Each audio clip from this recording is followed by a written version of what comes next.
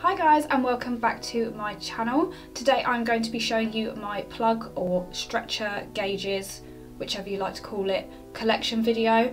Just a quick disclaimer, if you are not a fan of stretched ears and you are against body modifications of this kind, I recommend you go and find a different video in this wonderful internet of the world to watch, because this is definitely not the one for you. And without further ado, let's get into that video. So I'm going to start off by talking about the ones I have in now. Currently my ears are stretched to a 12mm size. I've had these at this size now for say about 2-3 months. I could probably stretch up again, but at the moment I've got quite a lot of jewellery for this size, so I'm happy where I am. With my collection, I'm going to start from the smallest and then go up to the ones that I haven't yet sized up to. I did buy a kit off of eBay when I first started stretching my ears. It was from a certified piercing seller. It was just the bog standard steel tunnels and tapers just to begin my stretching process. That went from, I think, an 18mm, which is a normal piercing sized hole just for like a normal stud, and it went up to a 00, which is a 10mm, and then after that I kind of started stretching them by my own methods depending on your personal opinion.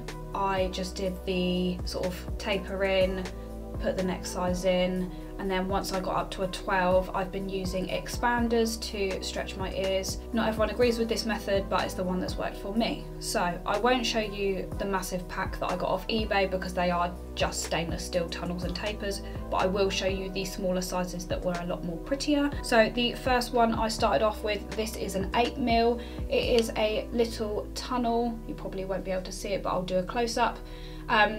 They're just a little black tunnel. They are a screw back and they just have a iridescent blue sort of gel covering around the outside of the tunnel. They are probably one of my favourites. My next ones that I purchased were these Rastafarian style tapers. I know that tapers are really bad for your ears if you keep them in long term, because it leaves an uneven distribution of weight on either side of your ear, so your ear does not heal evenly. At 15, didn't listen to this, so I did actually end up with a blowout the first time I stretched my ears, but I keep these just for sort of memory's sake, because at 15 I thought I was a cool kid. So the next ones I got sort of a multi-pack from my local piercing shop. They're just random, they're not a matching set. I have silicone, rubbery, stretchy one. I didn't really wear these a lot purely because they were quite a hard silicone and they were quite uncomfortable in my ears, and also the flare was far too big for my ear, so I only wore those if it was a dire emergency. The next one I got, these are a set actually, I lied. These are also screw backs. These are still in an 8mm and they have sugar skulls on them. They are plugs, not tunnels, because obviously they're solid. But yeah, they were my favourites, if not the blue ones at the same time, and I just thought they looked cool. The other two that I got sort of as it was like a buy two get one free or something at my piercing shop, so I just got two random ones. I've got the classic stretcher that I think everyone at that age had, which is the menu, fast forward, reverse and play button plug. This is also a screw back, but this one's internally threaded rather than externally threaded, and the same as this one, again internally threaded plug, and it's sort of a cosmic, makes your eyes go funny kind of print. Don't really know what else to say about that one. Never really wore it because I liked the matching sets, but they were just there as backups if I ever lost one. And then finally for my 8mm, I don't really know what you'd call these. I think they're made out of glass or maybe stone. They're quite heavy in comparison to my acrylic ones, but they're a really dark blue, almost black flared plug. They've got a few little white and silver sparkles in them, and I use these to basically weight down my ears if I wanted to sort of stretch a little bit quicker but didn't want to fully stretch them. I'd wear these ones because they were heavy enough to stretch the elasticity in my ears. And that is it for my 8mm. So next we are going to move on to my 10 mils.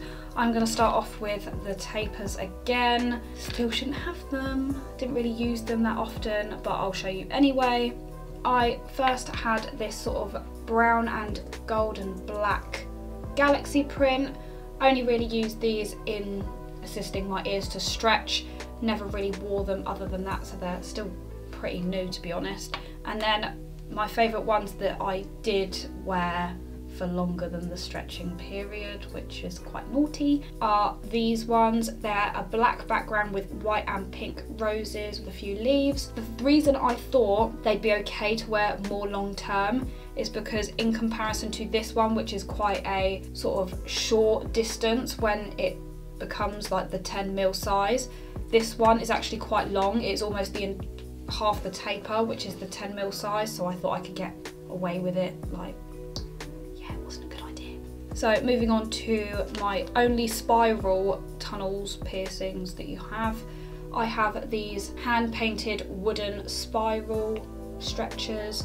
I only wore these on special occasions when my ears were that size. They are absolutely beautiful. Not a lot to say about them really. They're just a beautiful piece of ear jewellery to wear if you don't particularly want to scream about having stretched ears. They're a nice little distraction. And then because I love that design so much, I also got the tunnels or plugs in the wooden hand painted design as well. These are super comfy, but they are really light, so they didn't do anything for the stretching process at all for me personally. And that is all of my pretty 10 mils done. So I'm going to start off with the ones I will usually wear to work or around family members that aren't too keen on my stretches, and they are my hider plugs. They are literally just half squidgy, half kind of hard in the middle plugs. They are flesh coloured. They are not exactly the same colour as the flesh on my ears, but they are the nearest ones I can get that, in all fairness, nobody notices them when I've got these in, so they are for those who don't like stretched ears and I have to go and socialise with them. The next ones, again, there is no point me getting out of the packet because you will not be able to see them, and they are very well used. I just got a packet of really squidgy silicone tunnels. They are completely clear, so when I've got them in my ears it literally looks like I've just got a gaping hole in my ear, but it keeps them in the circular position so my ears don't look saggy, because that is my pet peeve, is people walking around with naked lobes and just like looking like a bumhole. So again, I've got another one of those squidgy silicone ones, but I got them in black again. They just look like round holes in my ears, but with a black outline. Nothing too special about them. I also did get just a multi-pack of different coloured silicone plugs. There's a few in there that I don't particularly like. I have a football one in there, but it was kind of like a random selection, so most of them are okay. Never really wear the football one, but they're just comfy, squidgy silicone plugs just to keep in my ears when I feel like it. I did the same. They basically had this massive sale on my piercing website that I go to for my plugs, and so I bought some acrylic multi-packs as well. It was again a random selection. So I've just got some of them are screwed, some of them are double flares, some of them are single flares. It's just sort of a mishmash of acrylic tunnels in those ones. And then onto my more pretty ones. I've got these two flower tunnels. They are technically tunnels because the back of them are single flared tunnels. It just so happens that the plastic flower on the front covers the hole. I only really wear these on special occasions again, like I said. These are more if I was going to go to a wedding or a christening, and they just look like big fashion earrings. So no one really needs to know that I have stretched ears, so they're a good cover up. My favourite at the moment, other than the ones that are in my ears currently, are these stone ones. They are plugs. I cannot for the life of me remember what stone this is made out of, but they are a turquoise marbly stone effect with a carved out rose on the front, and they're definitely one of my favourites because they look pretty. One of my newer purchases are again plugs. These are however glass, so you can still see through them. They are a double flare plug again, and they are completely see-through, but you've got sort of a flower pressed into the glass. I just think they're really girly and really pretty.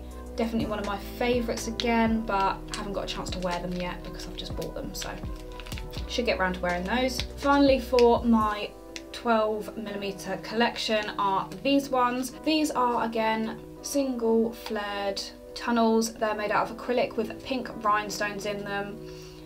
These were actually my first 12mm tunnels when I first stretched my ears. These are the famous tunnels that gave my ear a blowout. So I keep them in this packaging just to keep them sanitised because they were pretty gammy when the blowout happened, but it's a good bit of memories to keep hold of. But they are really pretty. I probably will sanitise them at some point so I can wear them again because they are really pretty. But yeah, those are the famous ones. And that is all I've got for my 12mm collection, and we'll move on to the 14. This is the collection that I can not yet put in my ears as I'm not that size yet, but I've bought some in advance because I'm a piercing hoarder. So I'm going to start off with the boring ones first. I've just got the same as I did in my 12mm. They are just clear double flared tunnels, but these are in acrylic rather than the silicone material, purely because once I get to that size I don't think I'm going to upsize anymore, so I'd like stronger tunnels to keep the ear in place and keep its shape. Again, exact same tunnels, but in the black. Again, they're in acrylics, so they'll keep the ear shape nice and circular. And then I've got some white plugs. These are made out of silicone, but they're the sort of like thick, sort of hard silicone. They're just sort of, again, spacers just to keep the ears in place. And the same as the ones in the 12, can you see a pattern? I've got my hider plugs but in a 14, which means that I can still sort of cover the fact that I have stretched ears when I need to if I upsize. So I've got the skin coloured or flesh coloured ones in a 14 as well. Going back to the acrylic tunnels again, I also bought them in pink. One of my favourite colours is pink, so I thought as they had a sale on when I purchased these, I'd get the pink ones as well. So I've got sort of a range of colours that I can work with. And then moving on to some ones that I'm not a great fan of. Previous with my 12s, they had sort of like a bundle collection that you could buy for about £2–3. Again, randomly selected, so I didn't really get a choice in what I bought. But these are silicone tunnels and plugs. I think the only ones that I will end up wearing are sort of the ones with inserts. So I have a white and blue tunnel made out of silicone, and they have a little heart cut out through the centre. I have a clear silicone one again, and it's got sort of this spiral detailing in the centre as well. And then the one that really intrigued me, and I'm quite upset that I didn't get 2 of them in the pack, are these ones, which are actually square shaped tunnels. Again, they're squidgy, they're made out of silicone. I just thought they were super cool. I've never really tried to stretch my ears or condition them to sit in a different way other than circular, so I might repurchase more than just one because I think that'd be pretty funky.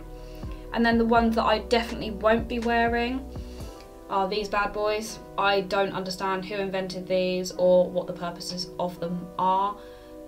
They're not very, just drop one. They're not very squidgy. I don't understand how you're supposed to like bend the spikes down enough to sort of get them in your ear in the first place. They are made out of silicone, but they don't bend very well, and I just think, sure, if you've got larger sized ears maybe, or you've got less crowding with other piercings on your ears, then they'd look great, but for me they're not doing it for me, sorry. And then finally I got 2 black ones and a red one of these ones. They are again silicone tunnels that are double flared. Again, they're made out of that same really hard silicone, so they don't really bend a lot. And they're very 90s. They've got the sort of the softer silicone spikes coming off the front and the sides. I don't feel like these are going to be very comfy to wear, so they are again probably not going to get worn by me unless I wear them for Halloween, which is probably the only time I'll wear them. But yeah, that's what I got in the multi-random selection pack. And then moving on to the only 2 pretty ones I have for my 14s. I have the glass ones with the little blue flowers in them again. I love them so much in a 12 that I couldn't bear to part with them once I upsized to a 14, so I got them in both sizes. It's annoyed me slightly that in the 12 the flower covers the entire front of the tunnel, and then with this one the flowers have stayed the same size, and it's just extra glass, so I was kind of hoping the flower would be bigger, but hey, they're still pretty. And then finally my last pair, which were my first pair of 14s that I ordered. These are single flares with an O-ring on the back, and they are made out of glass again, and they are the exact same ones that I've got in my ears now, but the size up, but in a really dark sparkly navy blue. These are my go-to. I love single flared if they are made out of glass or stone or wood. Single flared with an O-ring on the back is the comfiest piercing I've had in my ears. So yeah, the gold ones in my ears currently are the exact same as these ones. And again, couldn't bear to part with ones like this. They are just so comfy. They're pretty, but not too in your face and scream, I have stretched ears. And I can get away with wearing these to work as well. So thought I'd get one in the next size up when I'm there. So that is the end of my 14mm collection. And then finally, just because I seem to lose O-rings as much as I lose bobby pins for my hair, I did purchase just sort of a multi-pack of black O-rings just for the single flared plugs that I have, just because, like I said, I feel like I lose one at least every other day. So this was a pack of 60 once upon a time, but I think I've now only got about 10, maybe 12, so I'm probably going to have to repurchase these, but they are a lifesaver. And then if any of you are interested in what I use to stretch my ears, I will do a separate video on my stretching ear and piercing, like overall piercing aftercare and daily care. But for future reference, I use the Gauge Gear 100% natural stretching balm, all natural ingredients. It has got beeswax, unfortunately, so anyone that is vegan, you probably have to find a different stretching balm, but it just looks like this. It's a little pot, but I've had it for years and I've still got well over half of it left. Yeah, it is a lifesaver. It has made my stretching ear journey so much easier, and I definitely recommend it as long as you're not vegan. So guys, thank you again for watching. If you'd like to see more of me, please hit that subscribe button down below. And then if you'd like to see more of my piercing and tattoo aftercare and just general videos about my piercings and tattoos, then please leave a comment or like down below as well. And yeah, I will see you shortly.